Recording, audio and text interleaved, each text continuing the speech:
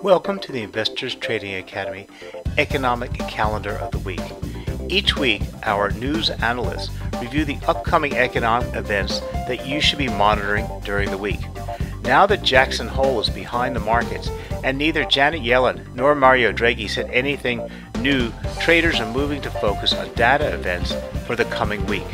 There are no significant events scheduled in Asia this week, and the Eurozone will focus on German IFO data on Monday and inflation updates on Friday. The UK is closed for the summer bank holiday on Monday the 25th. The main focus will be US data this week, and there is a good deal of it. Starting with new home sales, the reading is likely to take some guidance from the stronger housing starts and existing home sales reading in July, both of which surpassed market expectations.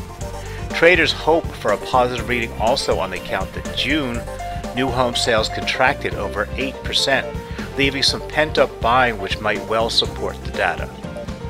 Other than this, the same day traders also tracked the Chicago Fed Activity Index and the composite PMI. Both are expected to improve. On Tuesday, the durable goods orders is seen to be key.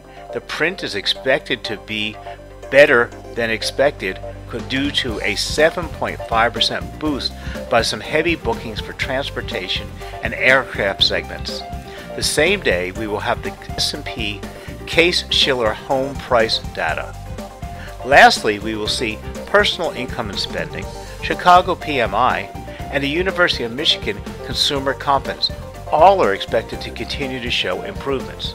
Rounding out the week on Thursday, we will have the all-important GDP read, which will forecast to increase to 4%. And the last piece of housing data, pending home sales, are expected to show some growth. It should be a very busy week in the currency markets.